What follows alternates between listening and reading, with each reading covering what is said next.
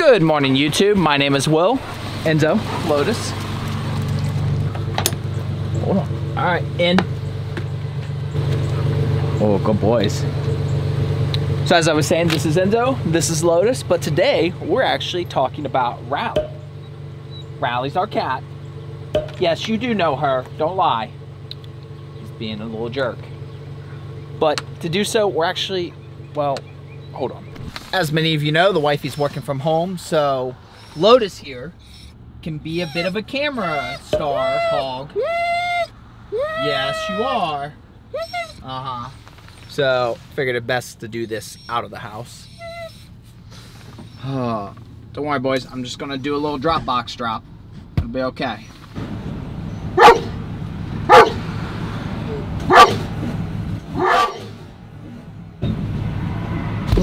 So, and that's how we do that without touching it. I don't know if you could see it on camera, but try not to touch the handle. Oh, hear the pup. Set. Break it.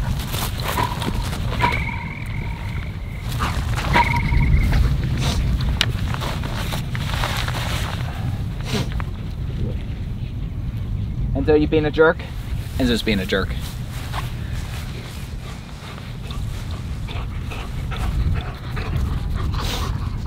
Watch Enzo. He's gonna play defense because he's a jerk.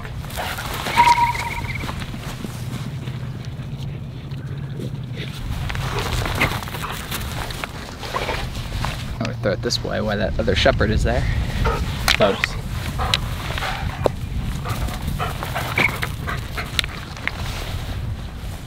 Enzo.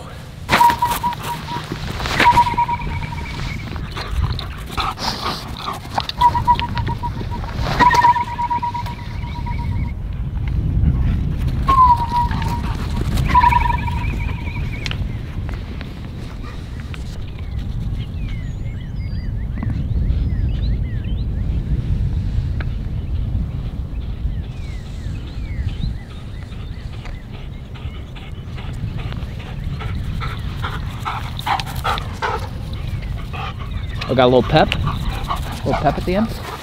All right, so if you watched yesterday's video, you know we're at the park today, talking about cats, talking about Rally Cat. With the wifey working at home, it just makes it easier to be here. That way, if Lotus decides to speak up, it doesn't interrupt anything. It's a little bit colder though than I thought. Mostly we've been playing fetch and I was playing around taking some photos of them. So if you didn't know, we actually had Rally and Evo. Evo was our first cat. Evo.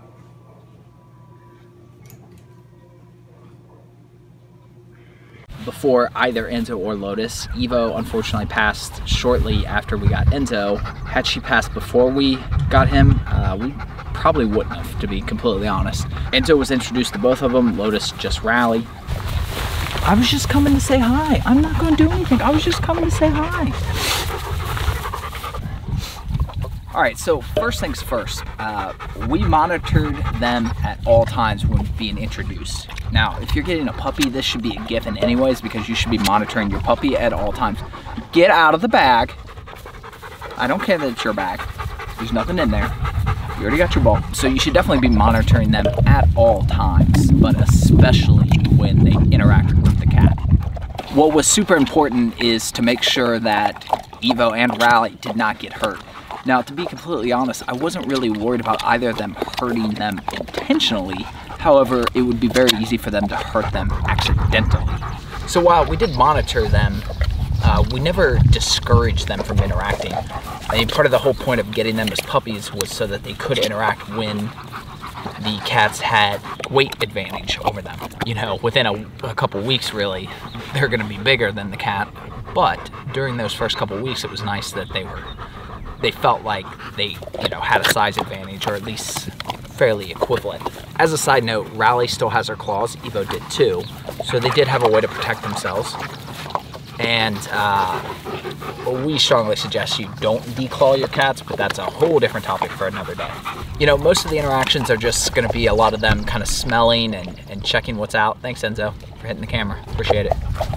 We were worried that, you know, especially Rally, to be honest, we were worried she wouldn't handle this so well, but we were very, very well surprised with how well she did. And I think in retrospect, we probably shouldn't have been, because it's very obvious that they recognized that they were puppies and gave them a huge benefit of the doubt.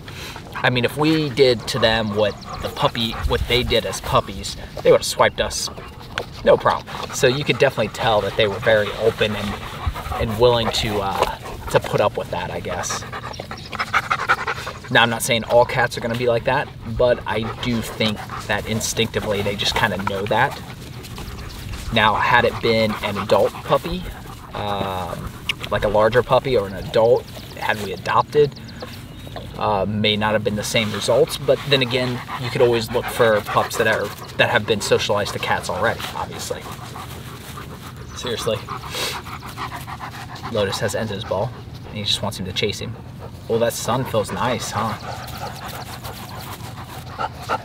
Now, as I said, they did well, and that's great, but you don't want to let it go too far.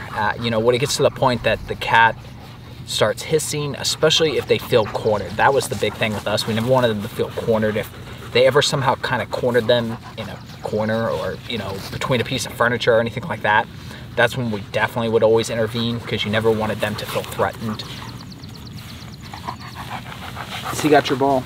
That mean brother, that mean little brother, he got your ball? Yeah. The other thing we did and would strongly encourage is to make sure your cat has a safe space. So this is a space that they can call their own. So for us, Rally, the way our office door is set up, we actually have double, basically, child locks on it. One child lock prevents it from opening too far, more than like a few inches, and the other one prevents it from closing all the way. So what this does is it allows Rally to fit through the door, but neither of the pups can fit. Even as pups, they couldn't fit. In addition, this is where we keep her food and her water, so she has a safe space for that. We also keep her cat condo in there. We do this for a couple of reasons. One is it just so happens that it lines up perfectly with the high window in that room, so that she just likes that.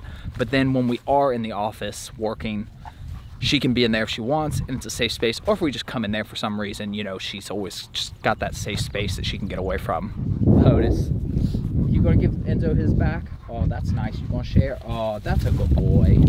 That's a good boy. Oh, because you want me to throw it. I'll kick it. How about that?